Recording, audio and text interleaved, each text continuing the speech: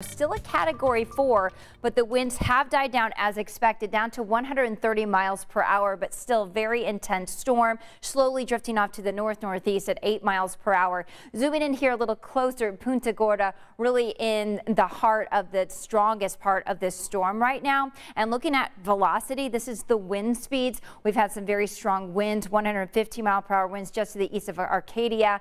Port Charlotte, 121 mile per hour winds, and then just a little bit south of that area, Punta Gorda, 116 mile per hour winds. So very strong winds can be very damaging, obviously causing a lot of power outages, which is what we are already seeing.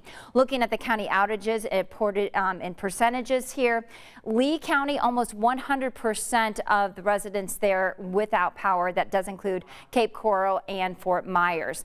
Thankfully, here at home, we are still very quiet. We've been in a dry pattern, although it's been a cooler than average pattern.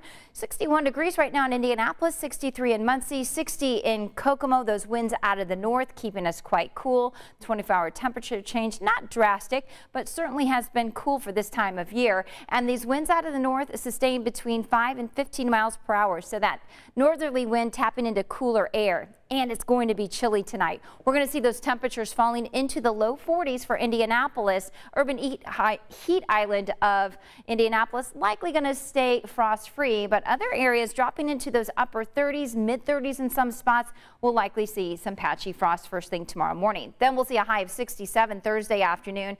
We're back to 70 by Friday. This weekend we'll be watching for the remnants of Ian. Could have some impacts on Sunday as far as maybe cloud coverage and some breezy winds. Temperatures back into the low 70s, and we keep the 70s well into next week.